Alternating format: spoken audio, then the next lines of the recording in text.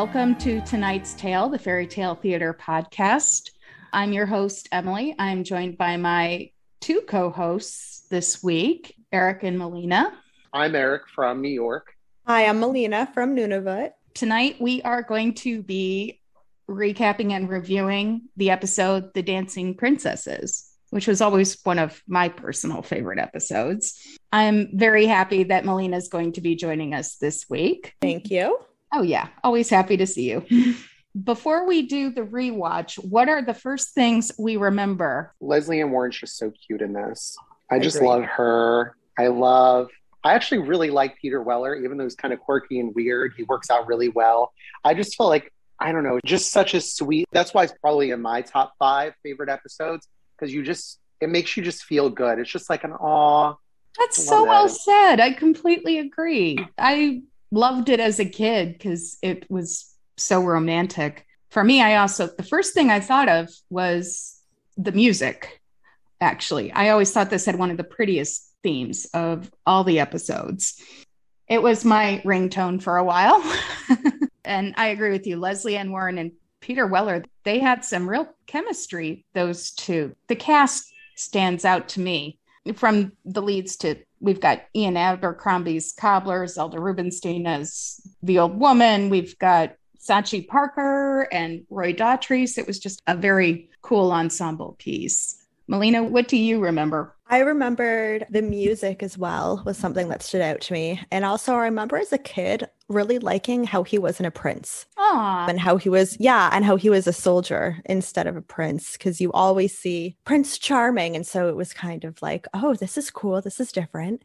And I remember really liking the costumes when I was a kid too. Oh, and you're right. Yeah. And the costumes are really pretty. Clearly very 1840s.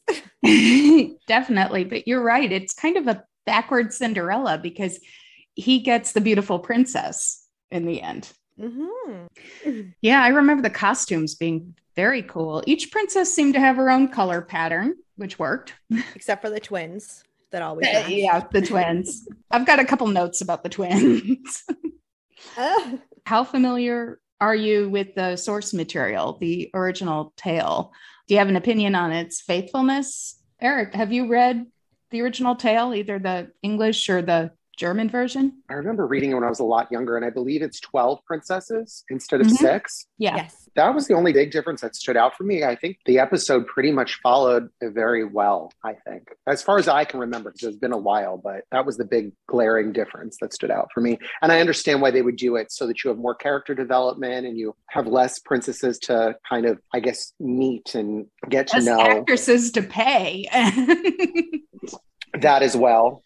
And clothe and fit into Exactly. shots. Yeah. And to fit in that little bedroom where they're all up against the wall. Yeah, exactly. Sleeping. I think everyone agrees the cut from 12 princesses to 6 made perfect sense. Melina, I think you brushed up on the German version. I did. So in the German one, it is 12 as well. And again, like they did stay fairly true to the original story with like the shoes being danced out every night and like some other small details, even with the youngest sister noticing things are going wrong. Yeah, they stayed super true. Obviously, some of the darker stuff that's in the original one was cut out, like the princes that couldn't solve the mystery. It was off with their head. So obviously we had to make it PG. But other than that, it's very, very faithful. That's interesting. And it was kind of how I remembered it too. Now, I brushed up on the British version. I read the Andrew Lang. I always call it the English version, but Andrew Lang, I believe, was Scottish. And he published his version around the Victorian era in the Red Fairy Tale book. And I was surprised at how different it was. There were still some aspects I picked up. What happened to the suitors who didn't figure it out is a big one I'll talk about later. But there's a lot of differences. In the British version, it kind of starts with the story of, well, he's not a soldier in the British version. I think he's a cow herder, like a shepherd. And then he becomes a gardener, and it's his job to give flowers to the princesses every morning. And he falls in love with the youngest princess. So that's where we saw the big character development of the youngest. which I think Fairy Tale Theater did a good job of. Really, they developed the oldest and the youngest, because that kind of makes perfect sense. They're giving equal screen time because in each version, one of them is the main heroine. So I kind of liked that. Any personal memories or associations you have with this? Something that stood out for you when you first watched it as a kid? I remember the scenes where they're at the underground palace and dancing. I remember liking almost that like purple fog or mist that they put as a border almost around those scenes. I remember really liking that because it looks like a dream. Just they made it look very hazy and like a dreamlike state. And I remember really liking that as a kid. And then I also remember as an adult later on watching Poltergeist and then being like, Yes! wait a minute, I've seen her somewhere before. I know I have. She's The got voice, a the voice very, gives it away. yeah, she's got a very memorable voice. Yeah. And then I was like, oh my God, that's what it is. I had the exact same experience. I'm going, I know that voice from somewhere. And then, of course, Beatrice Straight was in Princess and the Pea. Yes, so we have she two was. Poltergeist stars. That's true. And Craig T. Nelson, who was in Canon Movie Tales. See, Poltergeist, we've got a lot of connections to. Eric, any specific memories or associations that you remember? I guess I love the casting. I love Leslie Ann Warren because I grew up watching Rodgers and Hammerstein's Cinderella, so she got to play a princess again. And Peter Weller, like I said, he was quirky and weird, but like it kind of worked. And then Roy Dotrice as the king. I love him. So good. We miss him. Like, I feel like when he asked about the slippers, it always stands out for me because I remember it from the Playhouse video preview. Yes, it was. They used that. Like when he always does that and he holds them up, it always like, oh my God, that's the part. With all the gasps behind it. Eric, can you give me a little background on the episode? So it is episode 27, the series finale, the very last episode of Fairy Tale Theater. It aired on November 18th. 1987, and it was directed by Peter Medak. Writer was Mary Edith Burrell. Yeah, and Mary Edith Burrell. And we see her on screen because she played the beggar woman in Thumbelina, the one who gives the seed. The seed in the beginning.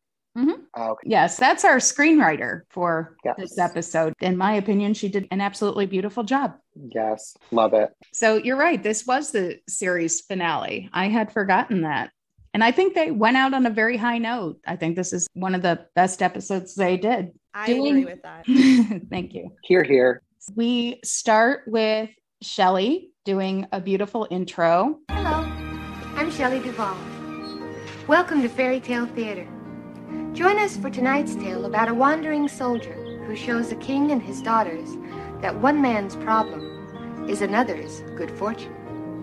The Dancing Princesses.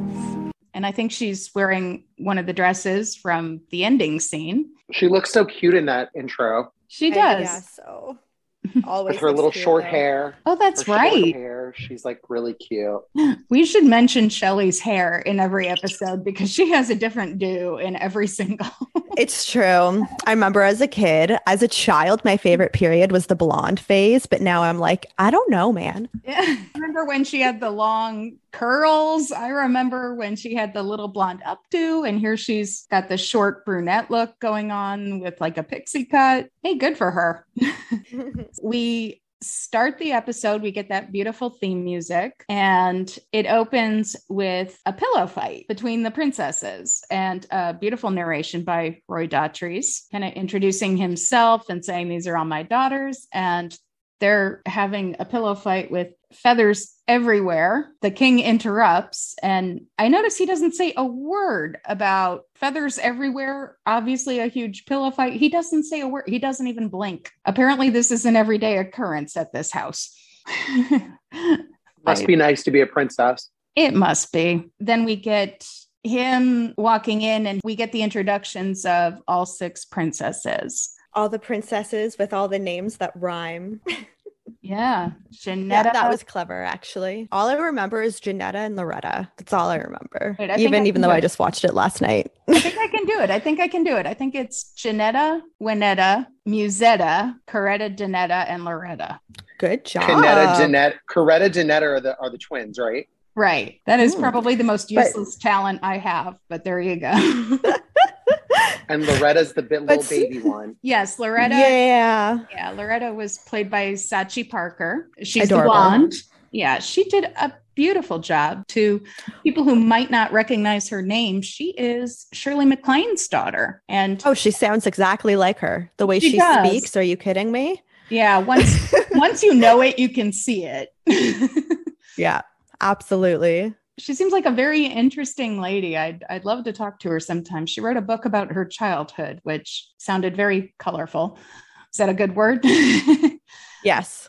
I think she did a lovely job here. She kind of got out of acting. I know she had a small part in Back to the Future. I randomly remember her there. Oh, I didn't know that. Oh, tiny part. I think her line was, "That's George McFly."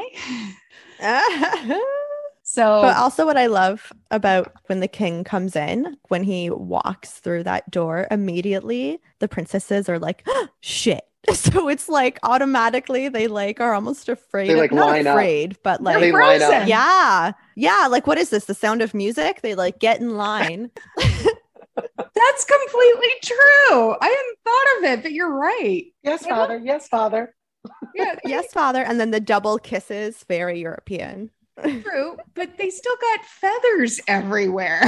They're keeping a completely straight face. Apparently, he's not concerned about that at all. No, I think he played it like, oh, they're doing that again this week. Okay. Right. He's asking them about all their hobbies and how they're doing. How are your studies going, Janetta? Very well, Father. And your penny point, Vinetta? I'm almost finished, Father. And your roses, Musetta? I'm mulching, Father. Did you ride today, Coretta Dinetta? Yes, thank you, Father. And what did you do today, my little Loretta? Oh, today was simply marvelous. And then he's in his office getting mad about bills. And clearly this is based in France because they say francs. That's France, right? Okay.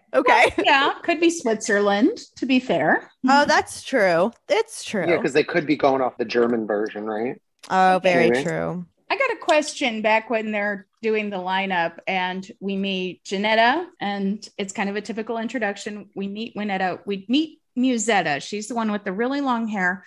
We find out she's the botanist, and he's asking about her roses. I have been wondering this since 1987. What was her line? He goes, "Roses, Musetta." Does she say, "I'm molting"? What is she saying? I've never gotten that line, and I've wondered about it for 30 years. She's like, I'm molting them. I'm melting them.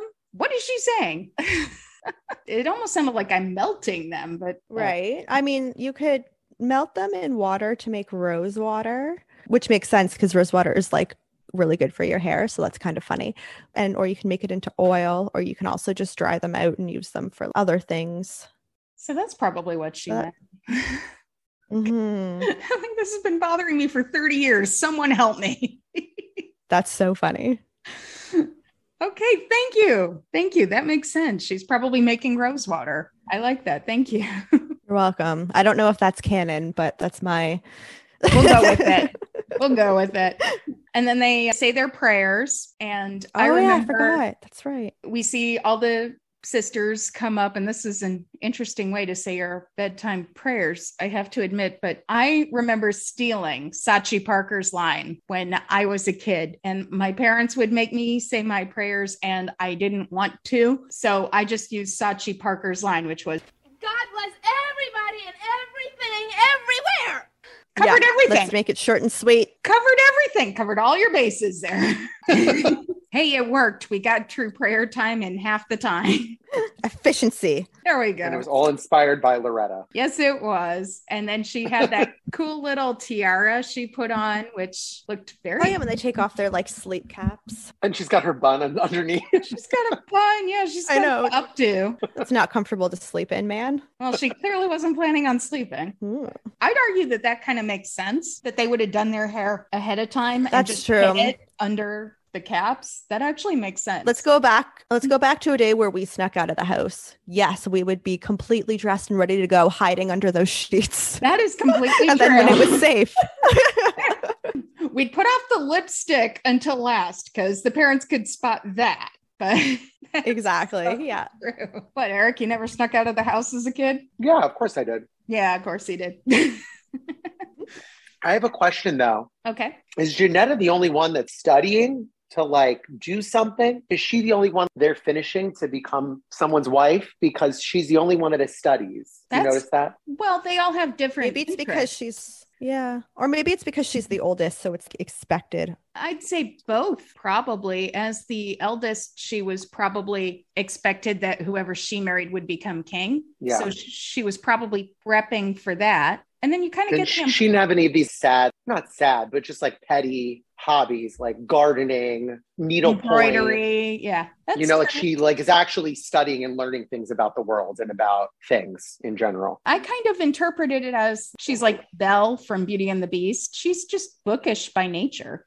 Yeah. I mean, that could also be that as the eldest, she was probably prepping. She was being groomed. Yeah. And the others, I mean, only one of them would marry the future king. So the others, well, I'm sorry, were being trained to be arm candy. So, let them garden, let them play checkers, let them. Historically accurate. Checker. Historically accurate. Go with it. Okay. I mean, they do later on play checkers, though, when it turns into like The Bachelor. I know. God, it turns into The Bachelor. Oh, my God. In the next scene, we have the king throwing bills in the air. Bills, bills, bills, nothing but bills. 500 francs for oranges? They're trying to squeeze me dry. And this, 2,000 francs for muskets. There hasn't been a shot fired in this kingdom for years. They can see a king coming a mile away. And, well, I don't believe this. Just read that for me, would you? Now, don't tremble, man. Just read. 5,400 francs for shoes. Shoes? Highway robbery. Some of our listeners might not be aware, but I am an accountant, and I'm just writing down that is not an efficient method of record keeping. I mean, that's not throwing what you the do. papers everywhere. The accountant in me is going crazy with him throwing bills in the air. I get where he's coming from. Wave them like you just don't care. They were probably organized by date and probably the royal accountant is probably tearing his hair out at that king. But that's such an Emily observation. But it got the point across. He's throwing all the bills in the air because he's being taxed everywhere. And then one thing comes to his attention, and that's the bill from the royal cobbler. And how could anyone possibly run up that high of a bill for shoes? Yeah, I got 6 daughters, but this seems ridiculous just for shoes, which is a good point. And so he says, send the royal cobbler to me, who miraculously seemed to be just outside. And we get the arrival of the great Ian Abercrombie playing the cobbler, who is just adorable. Any of you, am I the only one that just loved him so much for this role? 6 new pairs of down slippers every day for the past month. That's 12 new shoes per day at 30 francs a pair, or 15 francs a piece. Whichever way you look at it, the total cost comes to 5,400 francs, precisely. He's very cute. I like him in this role. He's so cute. He's like, yep, according to my records. And I love that he's like adding it up. That's correct. He actually looks like an accountant. He's got his books. He's got them all in order. He's not throwing his papers around the room. He's got it all in order. Good for him. Good record keeper. And so he's able to back up his numbers. So the king's going, all right, something fishy's going on. He and the cobbler go down the hallway and they see the worn out dance slippers, just like the cobbler predicted. And he's going, all right, there's something not kosher going on here. So he bangs on the door, and it's apparently much earlier than he usually wakes his daughters up because they're still soaking their feet. And he knocks and goes, everybody decent? And like Melina said, they all suddenly assemble like Sound of Music for inspection. Every time. That's when the father, Roy Dotrice, he's in the famous promoed segment of the episode. I demand to know why these down slippers are worn through. Because apparently they leave them outside every night when they're worn out. Right. That's the cobbler told him to go check out, and he went right up there to go check out. And like he said, all 6 of them were sitting outside of the door, all worn out and dirty and gross. And The girls are sitting there soaking their feet in little tubs. So cute. Because they were dancing all night and their feet hurt now. Well, mine would. And I'll say this, and Melina, I'd be interested on your perspective too. We've worn dancing shoes, I'm sure, female dancing shoes. I've gone to plenty of dances. I've never danced so long that my shoes literally fell apart. That's never happened to me. Has it happened to you? No, it hasn't. I don't think I've done that to a pair of shoes. That you go through a pair of shoes every night. Yeah. Every night. Wild. I've never gone through something a pair else. of shoes in one night. I mean, one pair of shoes. It's never happened to me. I did read. And they weren't even heels. They were ballet flats. That's true. I know in one version of the tale, and I love this, it was actually one princess who went through 12 pairs of shoes a night. Dang, girl. She was stomping it out. Yeah. I mean, she did a lot of Macarenas that night. So we see Leslie Ann Warren doing a pretty credible impression of Roy Dotrice as she confronts the cobbler. I can't imagine why our slippers are wearing out so quickly, Father. And she's trying to pin it all on the cobbler, like he just does this shoddy of work. That's why they're falling apart, which you think about it, that's kind of a rotten thing to do. He's a hardworking tradesman. He keeps good books. He's working very hard to keep her in new shoes, and she throws him under the bus. That's pretty rotten, Janetta. Rude. To give her credit, she does shift gears pretty quickly and turns it to like, I'm a daddy's girl and our feet must be tearing them as they grow. Like that's a thing. Nobody's feet grow so fast that they tear out shoes each and every day, but bravo for creativity. I'll give her that. And then does he come up there and then? I think he does come up there and then with the plan, how he's going to find out, right? Yeah, he does. They all kind of circle together and I wrote this down. They do a football huddle. The girls all do a little football huddle while they whisper to each other. He goes and talks to the cobbler and then he shouts out, I'm going, this is so football. He goes, right. Since you all refuse to explain this expensive mystery, perhaps I should search my kingdom for willing detectives. And then he comes up with the plan. And the plan is that he's going to put it out there for someone to solve the mystery of the dancing princesses, where they go every night. And if they can figure it out in 3 nights' time, then they can choose one of the princesses to marry and ultimately, become the next in line for the throne and all that. That's right. And then the girls are very much appalled at this idea. What do you mean? Wouldn't you be? I would be. Wouldn't you be? I'd probably look like Sachi Parker with my jaw on the floor going, wait, you're going to marry me off to some random guy who can figure out a mystery about my footwear. That's weird. That's weird, Dad. That's weird, Dad, even for you. But I guess 5,000 francs a month is a lot. So we need to figure this shit out. I'm very close with my dad. Anyone who follows me on Facebook knows that. And I've run up some credit card bills in my day. He's never threatened to marry me off to save money, to my knowledge. That's funny. Okay. Loretta says she's too young to get married, and her older sister gets condescending and agrees with her. And that struck me as a very sisterly moment. Well, this is a fine kettle of fish. Now what are we going to do? Whoever thought our shoes would give us away? Well, I'm too young to get married. What makes you think a prince would pick you anyway? I would so do that to my little sister. And we finally see Leslie Ann being Leslie Ann. I, for one, will be no prince's door prize. Let them cozy up to Father. Not one of them will discover our secret. I have a plan.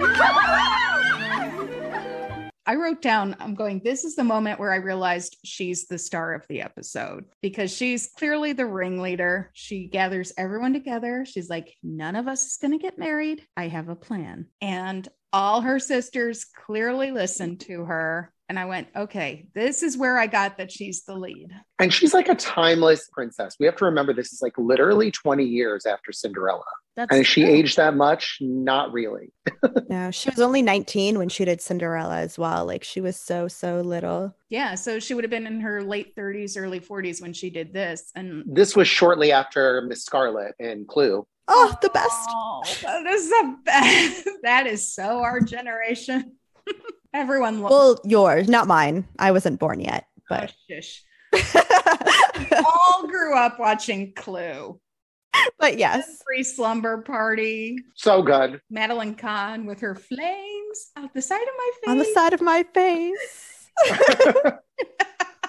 Iconic. Of course, Leslie Ann Warren, 1 + 2 + 2 + 1 plus. We've got the entrance of Peter Weller next. He looks like so disheveled. They did a good job of making him look like he's seen some shit when he first comes on screen. Well said. He has seen some shit. Thanks. Yes. And he's in Like those you've like rolled in bright shit. red, literally. And he's got those like bright red, like Nutcracker-esque pants on. I mean, I think they make him look like a Nutcracker. Just because The they're like high-waisted so. pants. You're right. Yes. That mustache I had trouble getting over. That mustache like practically goes down to his shoulders. That was so long. Was it real? I don't think so.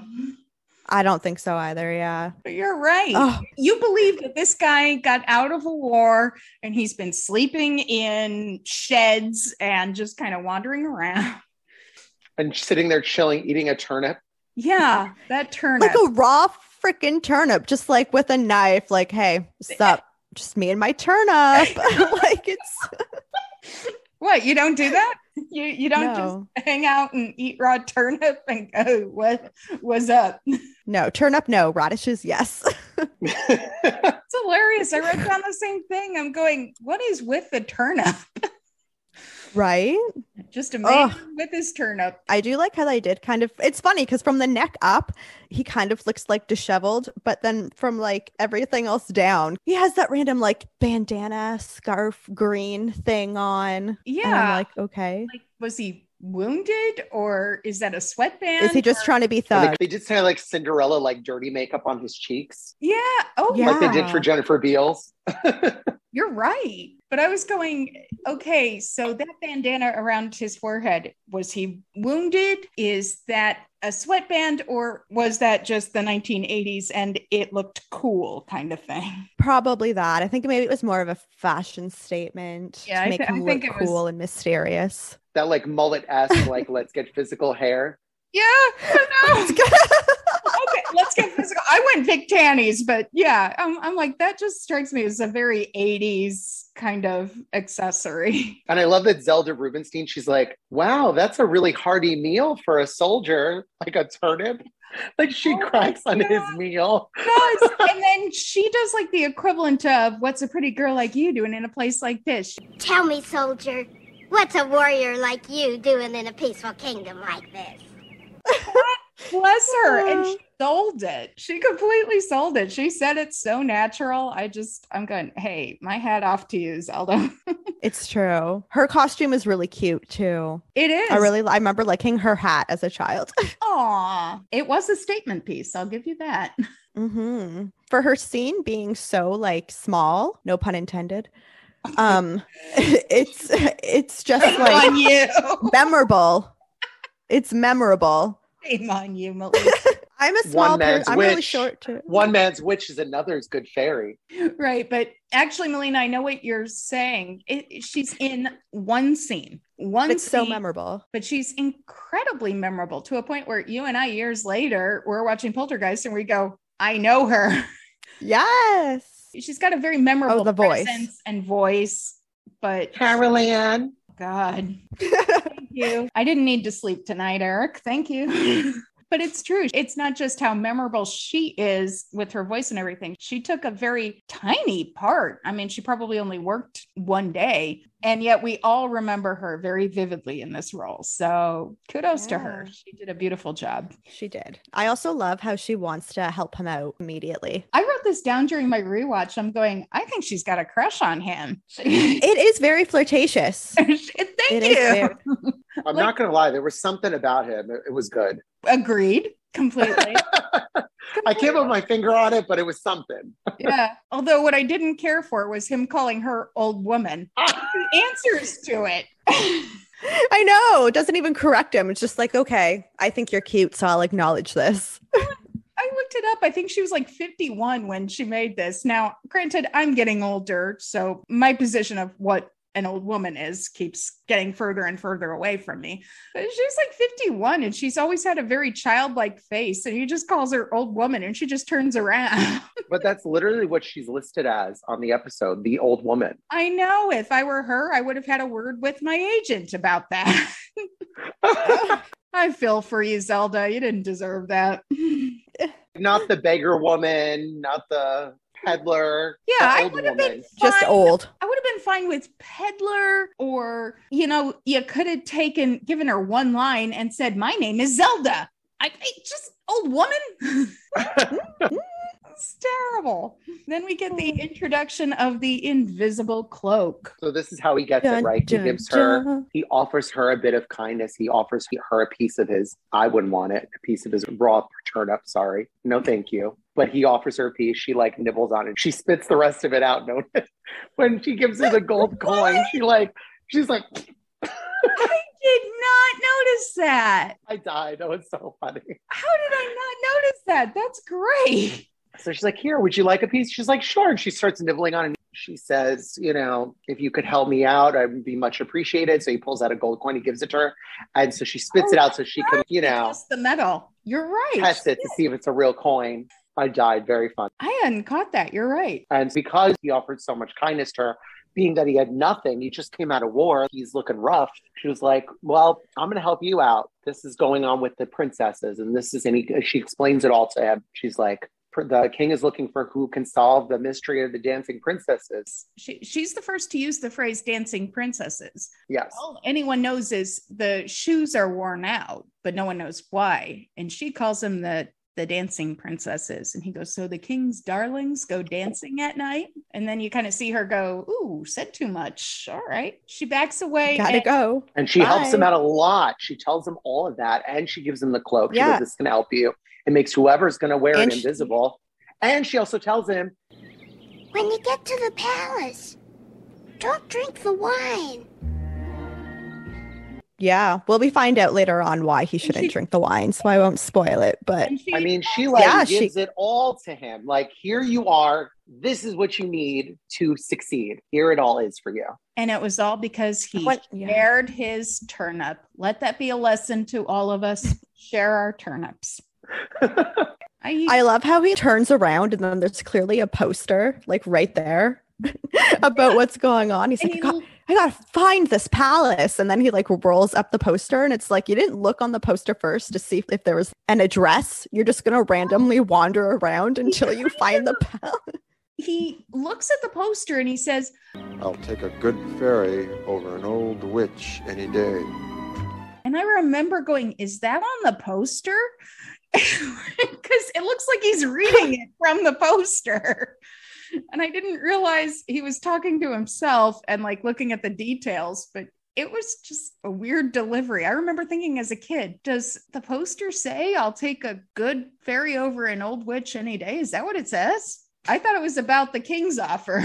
I'm sorry, Peter Weller. I didn't like how you did that part, but presumably there was an address on, well, I don't know. Did they need an address? It was the king. So you just head for the pointy castle, right? Fair enough. That's true. We have the arrival of Prince Heinrich from Upper Windbach, who is... Oh my God, he's hilarious. Oh, he's delightful. That was played by the late, great Max Wright, who we miss very much. He's a fellow Michigander, so of course I love him. Again, my generation. I remember him as Alf's dad. Oh my God, yeah. Aww. I never watched Alf regular, but I remember that he was the dad on Alf. So there, I am officially an 80s girl. But yeah, so we have Max Wright coming in, and he is just eating up this part with a spoon. He is having a ball. Now, I see here that you come from Upper Windbau. Yes, we severed from Lower Windbau after the Watercress Wars. The best families went upper, and the worst went lower, naturally. Naturally.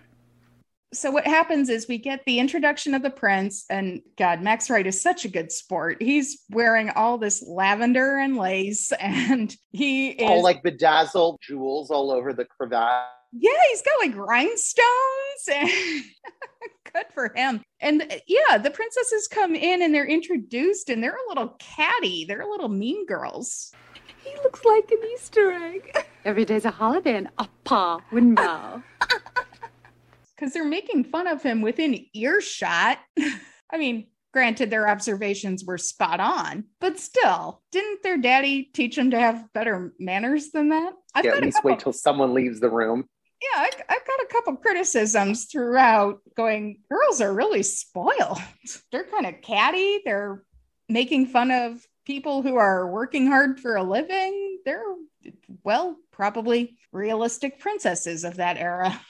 This was what I was referring to earlier, and it's a major departure from the different versions of the fairy tale, and it's what happened to the other suitors. Because from what I remember, and I think what you said, Melina, they're executed if they can't figure out the princess's secret, right? Oh, yeah. But whoever tried and did not succeed after 3 days and nights should be put to death, is what it says on the text in front of me. Yeah, it's a common trope in the German fairy tales.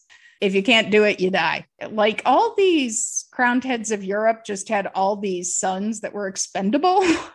Anyway, in the British version, this is extremely different because the princes who tried, they just disappeared. And then you find out later what happened was the princesses were drugging them, and the drug took away all of their memories and all of their loves except for their love of dancing. And they became the partners in the underground castle for them to dance with. The men the girls were dancing with were the suitors who did not succeed. Ew, Ooh. that's creepy. Yeah. That is so creepy. That's like date rapey. Like they captured them. It was like some like trafficking to their underground dancing worlds. No, it's true. And maybe you see why I got a lot of criticisms for the princesses this time around. I'm like, that's awful. I mean, to be fair, they didn't put them to death. But I think that's worse. Anyway, my point is that was a very big deviation amongst the fairy tales that I noticed. And it kind of makes sense because I remember when I say makes sense, I mean in terms of plot device, not in terms of what is right with the world. It makes sense plot-wise because I always kind of wondered who were these nameless guys that they were dancing with and what happened to them, because it's not ever explained in the fairy tale theater version. They just live under Loretta's bed. Yeah. Well, I had a cat that did that. So I thought that was an interesting difference between the versions of the fairy tale. I mean, I will say this, if it makes you feel a little better about the princesses, once the spell is broken, the other princes were freed from their curse as well. So they were rescued too. Our next scene is the cobbler's shop. So the soldier apparently has like some problem with his boot. So he goes to the cobbler's shop. At this point, he goes to fix the boot. And I think it's like a twofold kind of thing. He's like, oh, let me also like find out what's going on get more intel on this situation with the princesses and where the castle is. Let me try to find a local's take on things here. Yeah, it's kind of interesting because he just wandered into the cobbler's shop because of his boot. He didn't realize it was the royal cobbler. And then he's going, oh, so you can get me in. Okay. He's like, what are you doing? He's like, oh, these are supposed to go to the castle. These are slippers for the princess. He's like, oh, great. I'm going there too. Maybe you can take me there. And Cobbler doesn't like that idea at all. I mean, would you? He looked rough. I can't blame him. He's probably... I don't want to vouch for you. You looking like a hot mess. No, thank you. Yeah. And I mean, to be fair, he also doesn't know him. Exactly. It's like, I wouldn't take some random guy off the street to my most important client. No, I wouldn't. And so he basically tells him, oh, take me. I'm going to try to be, the next person that can try to solve this mystery of princesses. And he's like, oh, so many have tried before. He's like, well, I'm going to do it this time, because I have this, and shows him the cloak. And then it's like, my first order of business when I become king is that you'll have a title. You'll be Sir Royal Cobbler. He's like, oh, sir. No, really Lord Cobbler. And I wrote down Lord Cobbler. Yeah, I'm going Sir Royal Cobbler. Yeah, Sir Cobbler. He's like, Lord Cobbler. He likes that. I lived in the United Kingdom for a while. That's not how titles work. You don't get a title based on your profession. Your title is in your name. Yeah. But he doesn't have a name. His name is Cobbler. So. Apparently. Lord Cobbler. And he's just so easily persuaded by the idea of being a lord. Now, I will play devil's advocate a tiny bit. Way, way, way back in the day when last names first became a thing, in the British Isles, people took their profession as their last name. That's how you get the surnames Smith and Taylor and Baker. Those are all British surnames. They took their profession. So maybe Lord Cobbler could kind of work. There's your useless trivia for the day. There it is. Okay, so we have them arriving at the gates of the palace. And I wrote down that the cobbler made the ugliest pairs of shoes I've ever seen in my life. Yeah, what was that, like nude patent leather? Yeah, it was like gray or brown patent leather with really loud bows. And then I went, I should go easy on the cobbler. He's had to come up with new patterns of shoes every day for like a year. But they didn't look anything like the cute ones that were all worn out with the ribbons and with the... He's probably tapped out. The next scene is the king and Janetta, and they're getting a rather interesting history lesson. Oh, right. Yeah. What exactly is the history lesson again? I forget. There's something about the oceans receded. Down.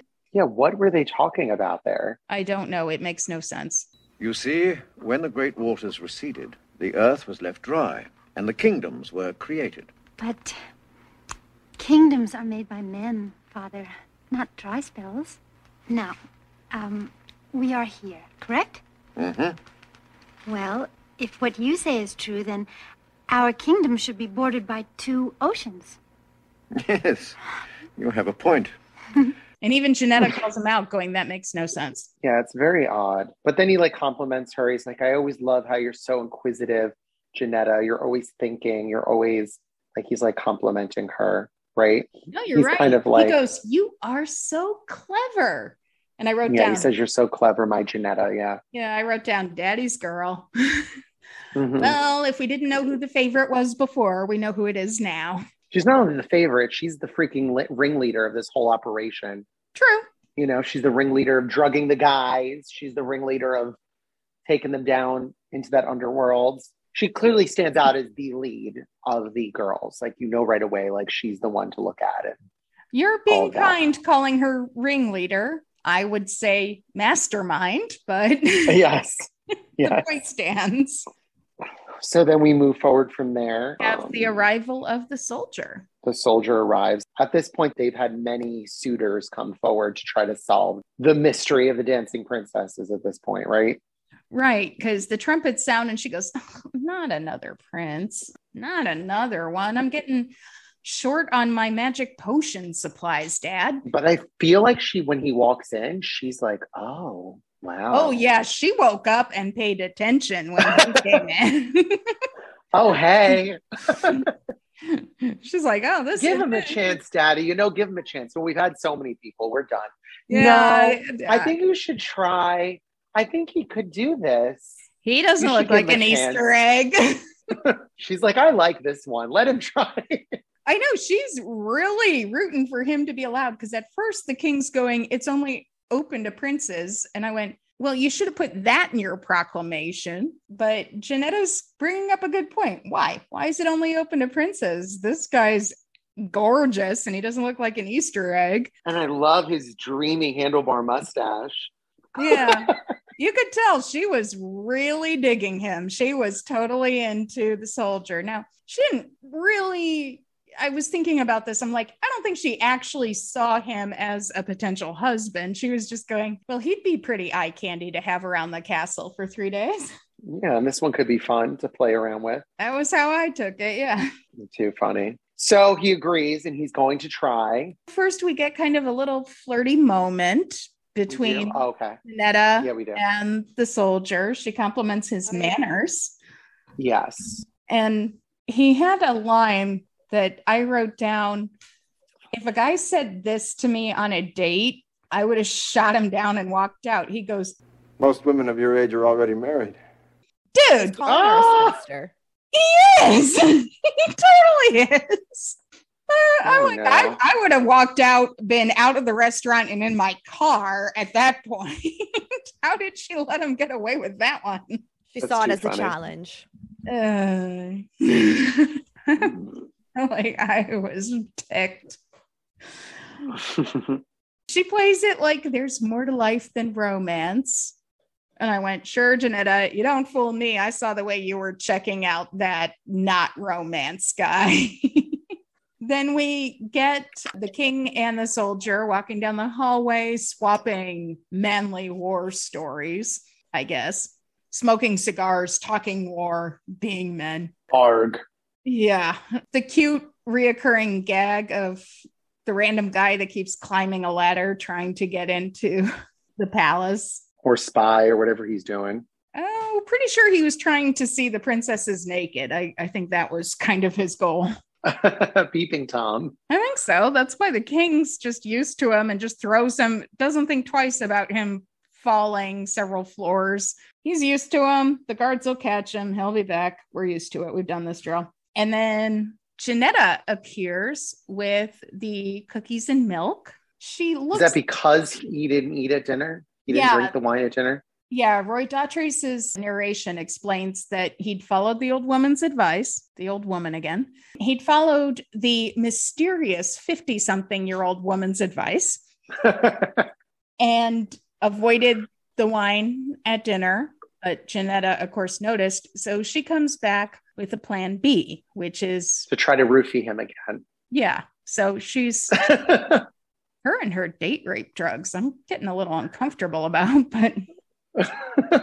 So she comes back with the cookies and milk, but he's onto that. He distracts her by going, is that your father in the window? Which worked perfectly, actually. So if she were smart enough, she would have laced the cookies too, because he ate the cookies. Remember? He ate the cookies. Yeah. He threw out the milk. Yeah. If she was smart enough, she would have laced everything. That she knows how to bake cookies.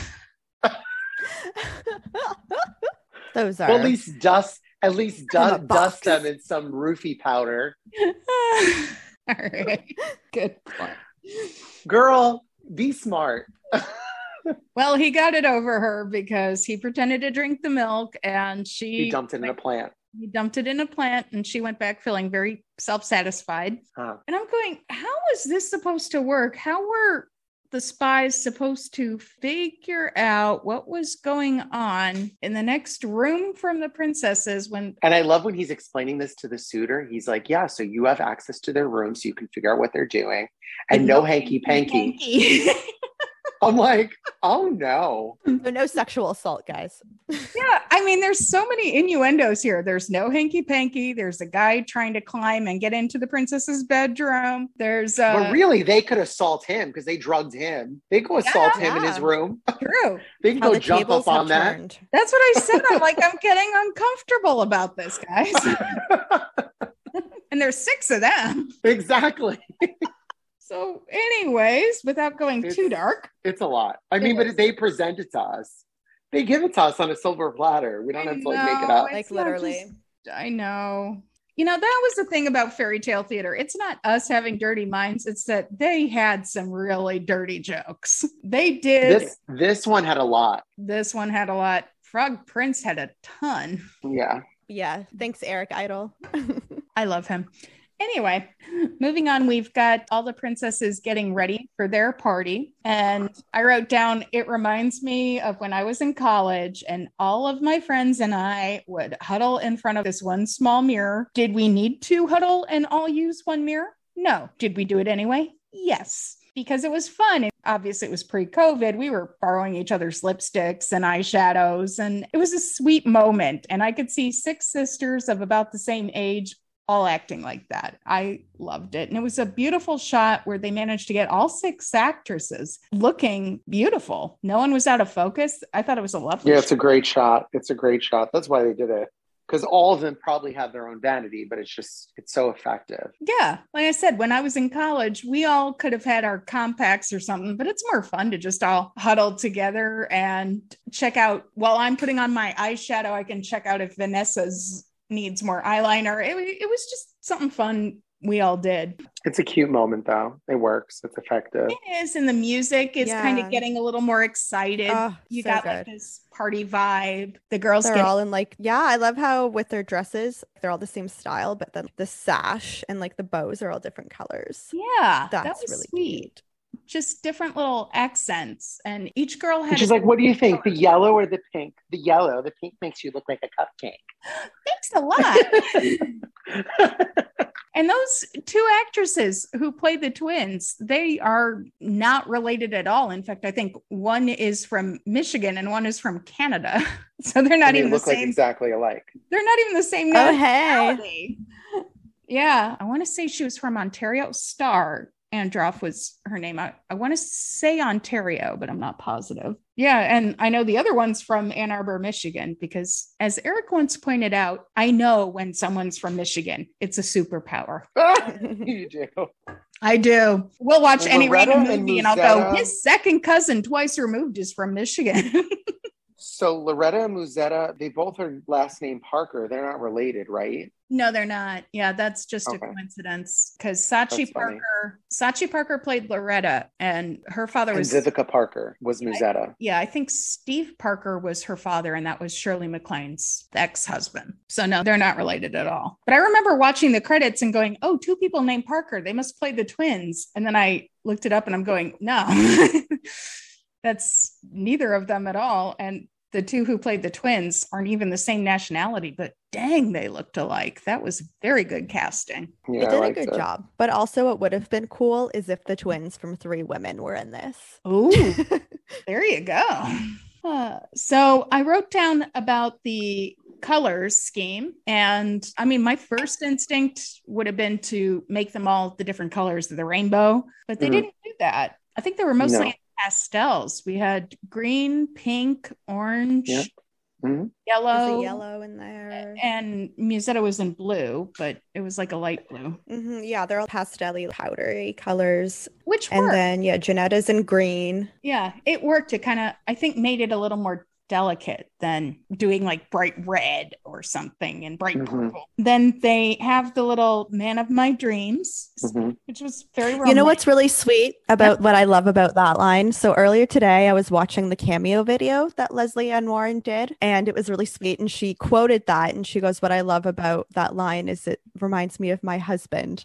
And I was like, "Oh, that he's a prince among men." Oh my gosh. Stop it, Leslie Ann. I know. It was so cute. She was like, whenever I get to play a princess. Well, she's done it more than once. She's allowed to say that. Exactly. But I found that really cute, how she remembered that line. Anyway, so they have that sweet prince among men. So that's how they're able to open the portals. If they have to like say, the man of my dreams is ... Yeah. Each of them have to say it.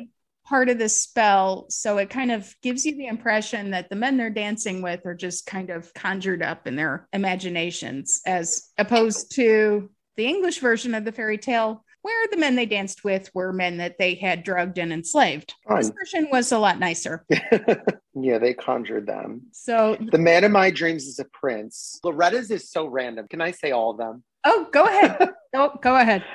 She goes, the man of my dreams is a prince with a beard. She's specific. You know what? The girl knows what she wants. She goes, the man of my dreams is a prince with a beard who's never bad-tempered and loves to go swimming. Like so random, but very specific. Oh my God, but it's so true. The younger you are, the more picky you are. My dad has said this to me because I'm still single. When I was younger, I'm like, okay, he needs to check this box and this box and this box. And now I'm more at a point going, is he alive? And then the man of my dreams, the prince with great courage, who wins all awards and protects little people. Oh, so the dwarves from Snow White? How did I see that comment coming? I saw saw that coming a mile away. The man of my dreams is a prince and a sailor who travels the oceans and never gets sick. Like, what are these? So Treat Williams. Like, I'm sorry. Oh, yeah, that would make sense. We had our sailor prince. And Maybe so. Mermaid. Okay, so now we're touching on Snow White and Little Mermaid. Okay, here we go. The man of my dreams is a prince and a poet who is very romantic and dances divine. Who would that be? A prince and a poet. Well, that rules out Chris Reeve. The man of my dreams is a prince with a heart who takes in small animals and gives to the poor. That's Chris Reeve, Mr. 100%. Yeah, that's Chris Reeve. The poor. And then, of course, you end with Janetta, Leslie Ann Warren. The man of my dreams is a prince among men. The prince and the sailor, that's got to be Treat Williams. What was the one we couldn't figure out? A poet and a dancer. Poet and a well, we had Rex Smith, who was a singing prince. True. That's the best I got. That's the best I got, too. You could say Cinderella's prince because he can dance. Oh, no, that's good. Yeah, the one who dances divinely. That could be Matthew Broderick and Cinderella. I'll give you that. Yeah, very true. You can dance. I'm wondering he's probably the only one that we've seen dance. Or if we're just like, so I'm going to say that it's an Easter egg. You know what? Even if it wasn't, we made it one. Exactly. I wish they were like one that has a sense of humor, because then that would definitely be Robin. That would be Robin. I just wrote down, I'm like, no one cares about a sense of humor, because that's personally top of my list, but no, they just want someone that can swim and write poetry and someone with a beard. I'm just thinking, when I hear the beard who loves to go swimming, I'm thinking of Chris Reeve's Squire in Sleeping Beauty. That's exactly who I'm picturing. Oh my God, so funny. You get 3 fairy tale theater fans together, we can justify anything. Find any Easter egg.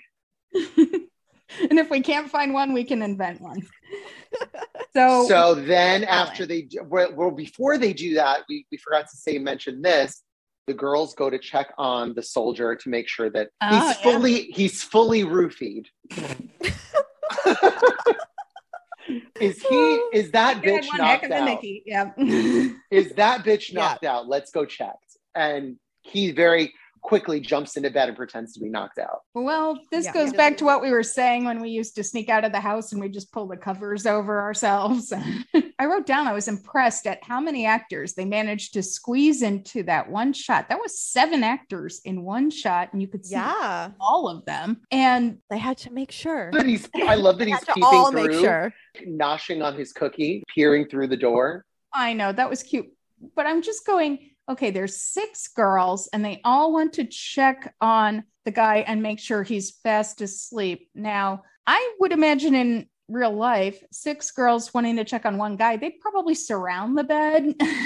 But no, they all form a little pyramid over him. And then he lets out a cute little snore, which made me laugh. And they're like, oh, shoot, maybe we shouldn't all be breathing down his neck. That might wake him up. Yeah, let's not do this. Let's not wake him up. So after they have the man of my dreams part, my favorite. Love it. It was romantic. The music was beautiful. It was directed very carefully. Every actress got her moment to speak. And then Janetta's most poignant line, because she's the eldest. The man of my dreams is a prince among men. She's also the star. Okay. You give the best line to the star.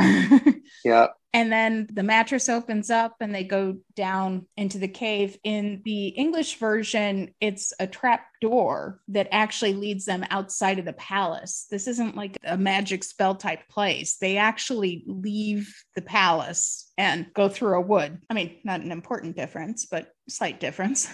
And then we had that tilter, Melina, that you talked about with, I think it was pink around the edges, kind of making it look a little. It's like pinky purple. Yeah, it looks like fog or like mist, but I love how it kind of adds to the fantasy of this underground disco. Disco. Now that would have been cool. That would have been a different version where they get to the dance floor and there's a disco ball and like Xanadu, they're all on roller skates. I love it. I would pay to see that. I would too. That would be so worth it. And you know what? I could see Leslie Ann Warren being down for it. Yeah, she was a ballerina in her youth. She was. I wrote that down. I'm like, yeah, she was a ballerina. And you can tell she is a classically trained dancer. Good for her. But I could see her being game. She's like, oh, roller skates, bell bottoms. Sure. I totally see her being game for it. The pink filter around the camera, I get why they did it. It does add a little atmospheric. I kind of thought it was a little dated by now, but I mean, it works. It totally worked. We have the gondolas. Now, this was straight out of the Andrew Lang version. 100%. They had the golden gondolas. They had to go across like a little lake to get to the castle. Is that in the German version? I do not remember. Yes, it is. And they also stayed really true in the episode as well, because the soldier gets in the boat with the youngest. Yeah. And her prince says something like, oh, I don't know why it's so heavy tonight. Yeah, politely saying, did he gain weight? Like rude. Literally. She's like, it's not me. Yeah, and the way they did it in Fairy Tale Theater in the German version, that makes sense. She was the last one to get on a boat, so he hopped on the last boat. In the English version, it was the youngest that he had a crush on. He was really into, so he was kind of stalking her basically the whole time. So that's why he was in her boat. We get a beautiful sequence of the girls dancing. In the English version, it is a complete castle. It is a complete castle that they go to in the middle of this forest, this enchanted forest. That sure didn't look like a castle to me. It didn't even look like a ballroom. It kind of looked like a gazebo. Yeah, it looked like the gazebo in Cinderella. It did. It looked exactly like Cinderella, except smaller. Cinderella had more room. Rooms, but it was like in Cinderella, like we said in that episode, it's like they're running in and out of there 20 times, in and out of the same gazebo. She ran through the same ballroom like 3 times to make the palace look bigger. Yeah. But Cinderella and the prince had more room to dance than these 6 couples got. So they were pretty tightly packed in there. But it was a beautiful montage. Thank you. It's a beautiful montage of the evening, and you could see the different dances and all the actresses and the soldier. Yeah, cute. They actually learned like the choreography too. Oh, definitely. Leslie Ann Warren was probably just loving this. I don't know. She mentioned that they only learned this in a few days, she said, because they really. You got to remember, they only filmed these episodes in a week. Yeah, I think she said they filmed this in like 4 days. Yeah. Wow. Mm-hmm. Well, then I'm going to guess that most of the other actresses were dancers. They must have been. Yeah, because how else would you get it that quickly, you know? Let me put it this like way. Get the choreography give me a year and I would not be able to do any of those dances. I have 2 left feet. Yep. I don't either. I cannot dance. Can you dance, Eric? I think I can when I have a few drinks in me. Well, we all think we can when we have a few drinks in us. We've got breakfast scene as the next shot. And he's like, I'm going to play it cool and I don't want to lead on that they know that I know. Yeah, so they're all sitting down to breakfast and I wrote down, all right, you're trying to do a European setting. That is the most American breakfast I've ever seen. They've got toast and bacon and orange juice and scrambled eggs. Roy Daughtry's was probably going, really, guys? Where's the Marmite?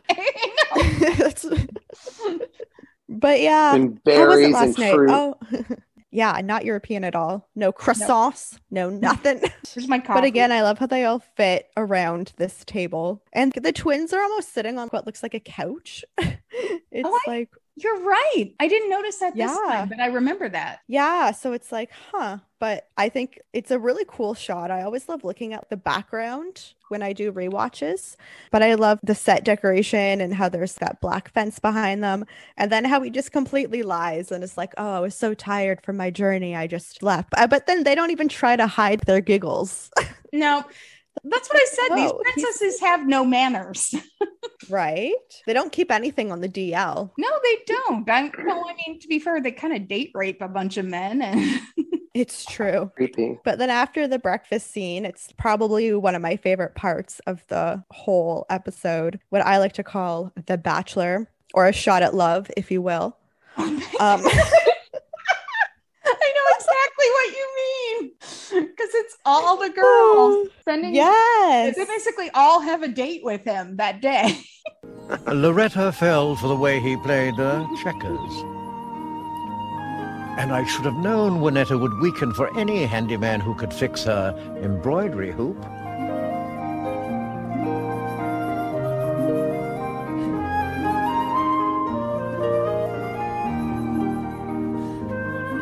Musetta? Well, she succumbed immediately to his green thumb.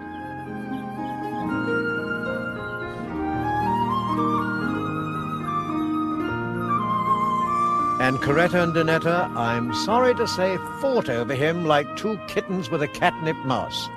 Ginetta alone remained to be conquered.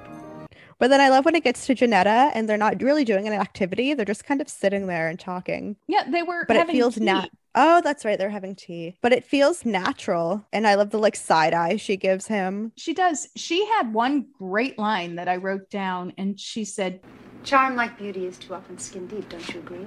That is a very astute observation. I think she's absolutely right.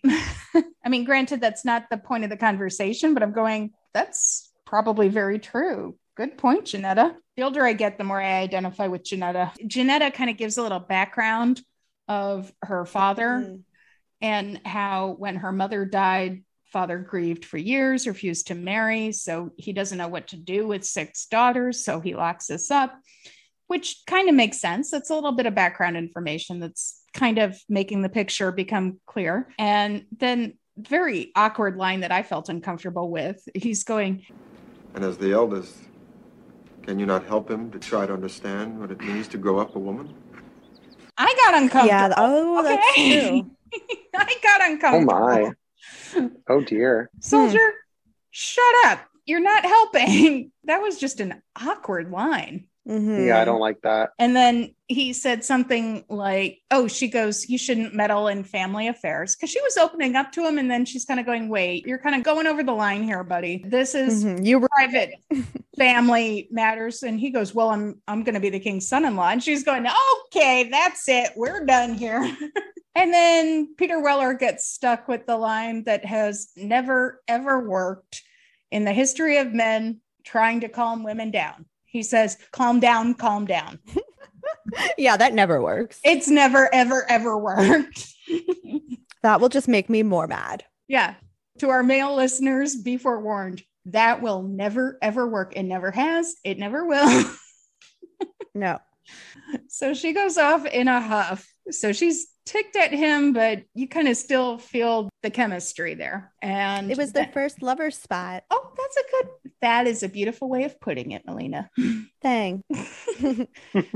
And right, like you said, then we go back and it's the next night of dancing. And they're all in the same colors. Again, they're all wearing, like Loretta's wearing the green, that same shade of green.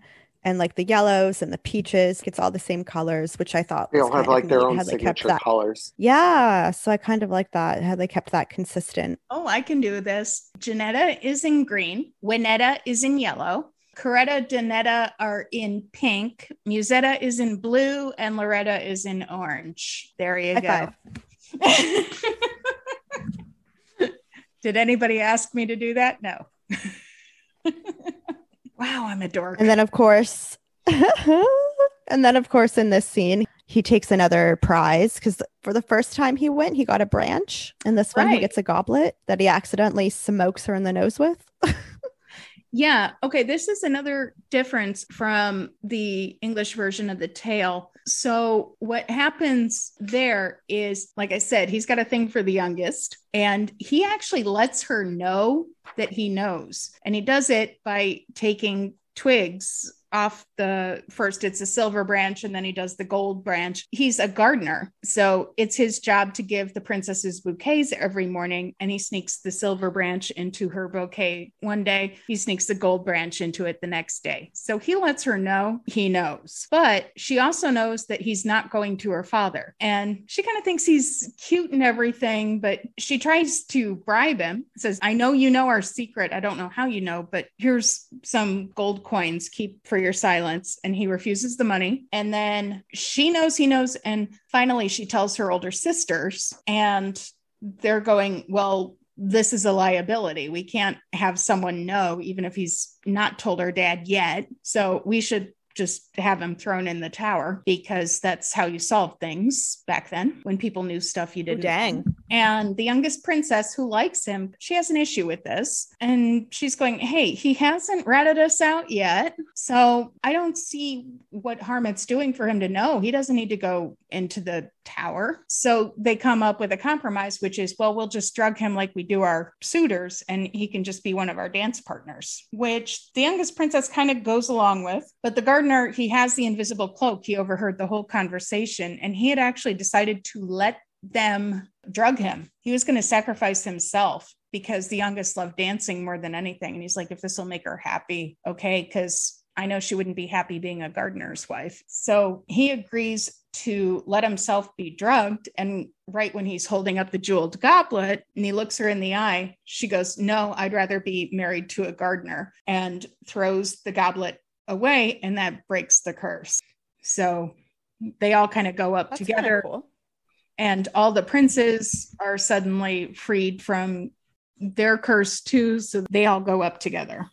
So it is a happy ending in that version, but it is extremely different. But that's the significance of the tree branch and the jeweled goblet. That's straight out of the English version. I see. Yeah, in the German version, it's a goblet as well. It's 3 branches and a golden goblet. Oh, we have Janetta at breakfast, and she's got a cute little X over her nose, which I don't From see where he smoked her.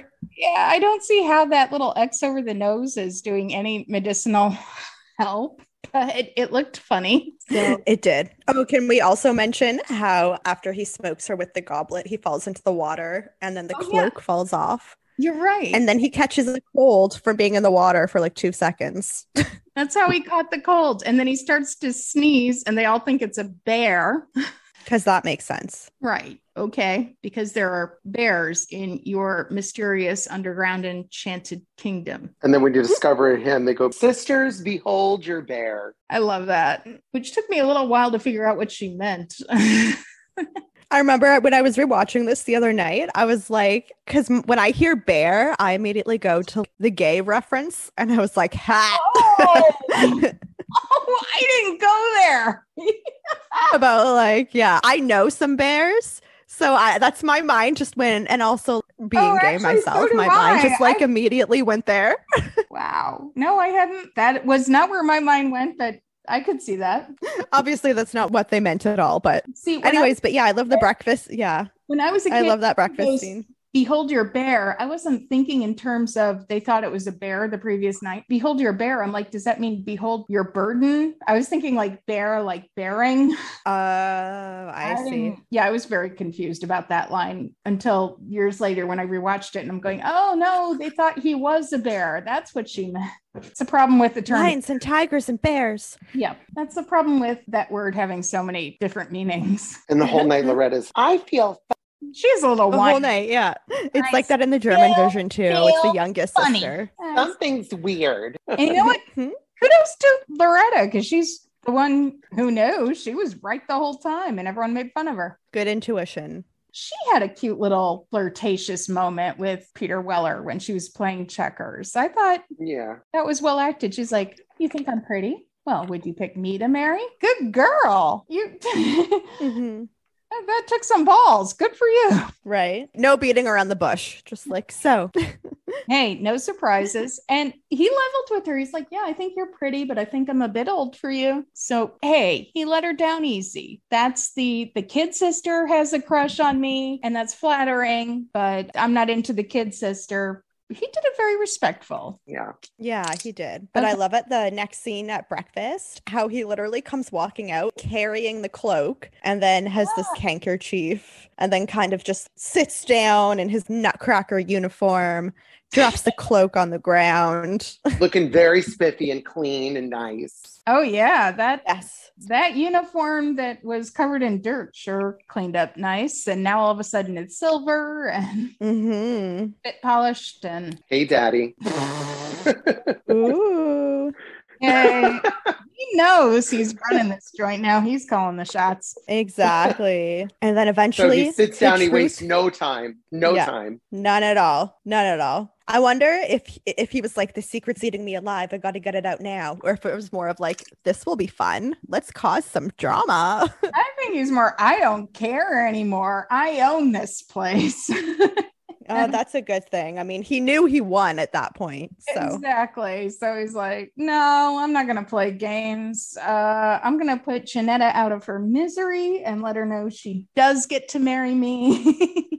I think And I love But the I love way how he they all does it. stand up. Oh, yeah. Oh, yeah. Yeah, I wrote down it was a really well-directed, sharply directed scene because all of the sisters react at the same time with the same reaction. Sure, I know where they are. And they all drop their forks and then says they dance with 6 princes under the ground and they all stand up and go, Is that true, Loretta? Yeah, then he does the roll call. Lizetta. And they all sit down as he says their name. It was so sharply directed. It was funny, but it was also kind of a little dramatic. I thought that was very, very well done. I wonder if they were able to do that in one take, be in unison. I'll bet they did, but I bet they had a lot of rehearsals. Or maybe not. And then he presents the artifacts that he found. I love how the branch just clearly looks like it's been spray painted. I know. It looks so cheesy. I get it was low budget though, so I'm willing to let it slide. It worked. The point was made. And then none of the girls deny it. And Janetta gives an explanation, which isn't really much of an explanation. What the soldier is saying is true, Father. We go dancing at night in a dream world come true. How is that explaining anything? It's not. I don't get it. Okay, not just me. So we still don't quite know how this happened, what started it, how they discovered it. How they first discovered this. Yes. Thank you. That's a question I'm like too. Like, how did you just know that there was a hidden world? Yeah, that's left unanswered. But anyway, there's a sweet little monologue by Roy Daughtry that just pulled at my heartstrings. I know he was the father of 2 daughters. Michelle Daughtry and Karen Daughtry are his daughters. Everyone remembers Karen Daughtry from Mary Poppins. That's his daughter. And I just... Oh my God! We can always count on Emily to have all the random Hollywood connections and trivia. Yep. Always. Well, I'm so glad I'm sitting down right now because like my mind is blown. Oh, I never put that together, and I have a freaking Mary Poppins Karen tattoo. Daughtry from Mary Poppins. That's Roy Daughtry's daughter. Yep. Anyways, so what struck me when I was rewatching this earlier today, it was a little monologue. I suppose I was trying to cling on to the happy memories when you were little girls, and your mother was still with us. She always knew what to do. But being a father alone, trying to raise daughters, it's not an easy task. So many things to consider. So many things can go wrong. And I was just thinking, he's got 2 daughters, and I really hope they got a chance at some point to see this. Or if any of them are listening, check it out. Your dad just really pulled at my heartstrings here because it really seemed so from the heart, so genuine. Like, yeah, I'm a dad. I've got little girls that I'm responsible for, and it's scary. I love that. I thought it was such a sweet moment, very well acted by a very great actor. So wanted to mention that. And then does it come It's to a the cute moment scene. where it is really cute? Which one do you want to? And then he immediately is kind of like, which one do you want to marry? He's Who are like you Janetta. interested in? He's like Janetta because she's the oldest. And then slight pause. And she stands up and goes, well, don't do me any favors. Yeah. And then he great. goes, and because I've over fallen my in love head with as her. a kid. I did not catch. I'm like, what does she mean by that? And now the older I get, I go, yeah, girl's got a point there. And I love how they fell in love with each other over the course of 3 days. And half of that time he was pretending to be passed out. Oh, have you seen Cinderella? Yeah, at least you got You 3 seen days. any of them? Cinderella had like 30 minutes. Or Snow White had just gotten out of a coma. It's a fairy tale. I'd argue that Janetta and the soldier had a more stable relationship built up than some of the other. I mean, they knew they were going to spar. They knew they were going to spar, but they also knew they were equally matched and mutually respected each other. And then I'm totally with Janetta on this one. Oh, you'd pick me because I'm the oldest? Well, don't do me any favors. And then he's going, no, it's because I fell in love. And I've fallen madly in love with her, sir. Yeah. And aww. Yeah, all the sisters are going, aww. And then he asks her, Janetta, will you marry me? Yeah, that's what I wrote down. I'm going, he gives her the choice to back out. He won the game, but he said if she doesn't want to marry me, she doesn't have to. So I mean, how often does that happen in our fairy tales? I mean, yeah, because he could have married her either way. That was it. Yeah, he gave her the chance to say no. Yeah. That was, I mean, that just that was sweet. Melted Here. my heart. You know, it probably didn't hurt that all 5 of her sisters are going, well, if you say no, you idiot, I'm in line. She was like, they're all like, say yes, say yes. Yes. But you really got the feeling that if she said no, then Musetta would be going, and here's my number. And Loretta would be going, or me, play checkers. They all had crushes on him. It's like The Bachelor, like you said. And then I love when they go into kiss, or is it after they kiss and he sneezes again, or he starts coughing? Just adds a little. And she dabs his nose with her kerchief. Yeah, she comes out. Stop. Like, these two are so meant to be. They're so meant to be. They are really cute together. And then we get the music swelling, and then we get the last shot, which is their wedding, and he's in full dress uniform looking like the Nutcracker. And he's got his handlebar mustache very nicely greased. He took a bath, so he doesn't have all that spray tan on him. Oh my God, it's so true. I was like, where did you come from? Jersey Shore? Like, tone it down. And the old woman is back somehow. The cobbler is invited to the wedding. Actually, I could see the cobbler being invited to the wedding. That I could see. But how'd they find the old woman? I don't know. Well, if she's magic, then I don't know. Maybe she knew all that stuff because maybe she's from the magic land. I don't know. Yeah, and she wanted to get the princesses out of there so she could dance with the magic princess herself. There you go. Ridiculous. Okay, so that's the end of our recap. Takeaways. How would you rate this episode on a scale of 1 to 10? Eric, I'm going to have you go first. I would say a solid 9. That's exactly where I am, actually. Because I always said this, it's like one of my I would say top 3. I say top 5, but I would dare to say top 3 because it's very, very good. It's very solid. It gives you everything you want from fairy tale theater. It gives you the romance. It gives you the magic. It gives you really funny moments. It gives you beautiful moments. It gives you a beautiful score. It gives you an amazing cast.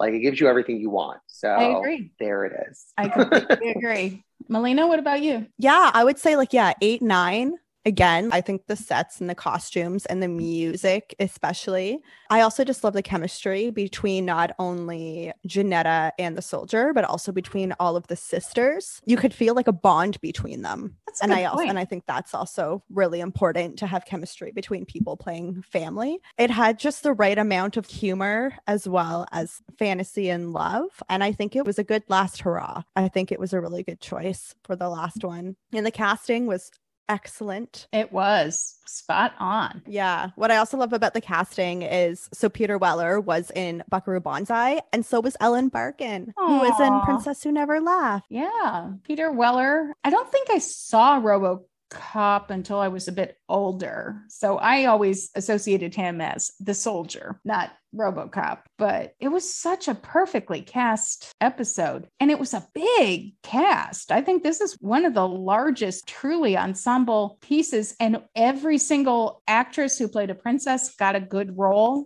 I don't think Leslie Ann Warren really outshone the others, which is a big compliment. Everyone got their moment, from, Max Wright being the Prince of Upper Winba to Zelda Rubinstein just having her short little scene. I feel like everyone got their moment, their place in the sun there. And the music was gorgeous. The costumes were gorgeous.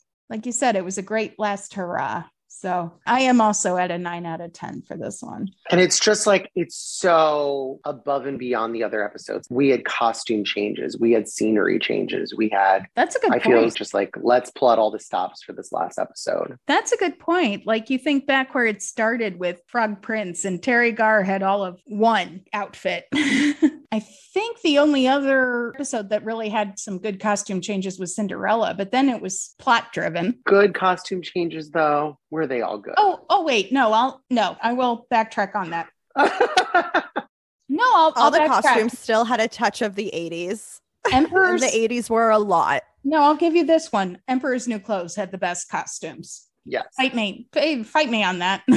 You're right. But in terms of how fairy tale theater, like poor Terry Garr, who only had one outfit the whole show. I think Sleeping Beauty, the princess, only had one outfit. It was nice to see that there were 6 whole princesses that they had to dress, and they dressed all 6 beautifully, and they all got a couple changes. So that's nice. Even at her wedding, Terry Garr, yeah, she had the same outfit at her wedding, just a veil. Yep. I was like, I can't. I'm done. Yep. Okay. But it was the pilot. It was the pilot. They were still figuring some things out. So who wants to embarrass me and read the review I wrote back in the day? Oh, you know, that's my favorite. Yes, Eric's favorite part. To our listeners who are just joining us, I made a fairy tale theater website back in the early 90s, and I wrote reviews for every single one of the episodes. So you are about to hear what, 16-year-old me had to say about this episode. So your standout quote was, "One man's problem is another man's good fortune." Oh, I like that. And then you wrote, "The last episode of Fairy Tale Theater is certainly one of its best. The story of the dancing princesses lends itself beautifully to the screen. Roy Dotrice is charming as the father of 6 beautiful princesses. He simply cannot understand. For some reason, they all wear out their dancing slippers overnight and require new ones every morning. The king is at a complete loss and hires retired soldier Peter Weller to investigate. What he finds is a fairy tale in every sense of the word. Aww. Performance-wise, this is the best ensemble piece in the entire series. All the 6 princesses, reduced from 12 in the original tale, are lovely and charming. Leslie Ann Warren sparkles as the eldest daughter, Janetta. Sachi Parker nearly steals the show as the youngest, Loretta. Yes, all the princesses' names rhyme. Ian Abercrombie has a delightful role as a much put upon royal cobbler. And last but not least, Zelda Rubinstein has a cameo as a mysterious old woman. This tale succeeds on several levels. The plot is interesting. The character is well developed. The sets and costumes are beautiful. But the real key to this series is the actors. They all worked extremely well together and had great chemistry. Warren and Weller brought a real element of romance to the story, which makes me watch it over and over again." Oh. And you gave it 4 stars. You know what? I stand behind pretty much all of that. A lot of that is kind of stuff I've said tonight about how it's such an ensemble piece and the costumes and this. Wow. This one wasn't that embarrassing. I like that one. I was going to say, your opinion has not changed. It really hasn't. I guess my last question is always, going forward, is there anything from this episode that you intend to learn more about, an actor or source material? Any takeaways? So, Melina? I think the one thing about this show that I always want to know is I always want to know how Shelley chose the people she cast and how she got them to say yes. I know a big factor for a lot of them was like, think of your kids. Do it for your kids. So I'm always like, what was her line to sell them on it? I got more the impression of she was just asking her buddies at first, and then they asked their buddies. Especially the first 2 years, you can connect pretty much all of them to Shelley somehow. And then, oh my God, it's a game. It's the best game to play. It is. Yeah, it's like 6 degrees of Shelley. They all somehow knew Shelley, that's how she got Chris Reed, for example. She had never worked with him, but she knew Robin really well. And Robin and Chris were BFFs and roommates in college. That's how she got Chris Reed. So I think I feel like the later seasons, I feel like were more fun. They were easier for people to cast because they were like, oh, this looks fun. Yeah, that's actually the exact same thing that happened with the Muppet Show, where apparently Jim Henson had real trouble getting guest hosts the first season. He was calling in every favor he knew. And then apparently once the first season aired, people were calling him going, "Can I dance with Miss Piggy?" I think that's probably what happened with Fairy Tale Theater. She just started with calling her friends, and then her friends of friends, and then people were calling her. I think that's probably what it was. I love that. But I never got the impression she really had to twist people's arms, because I think a lot of them wanted to play dress up. Oh my God, that was what Pam Dauber said too. She's like, it was like playing dress up. See, smart woman from Michigan. Is she actually? Oh my God, yeah, of course. She's from Farmington Hills, Michigan. Well, guys, this was lovely. Yeah, this was a blast, guys. Well, thanks for joining us tonight. It's been a pleasure. Thank you for joining us for Welcome to Tonight's Tale, and we'll see you next time. Until then, happily ever after. Good night. Good night.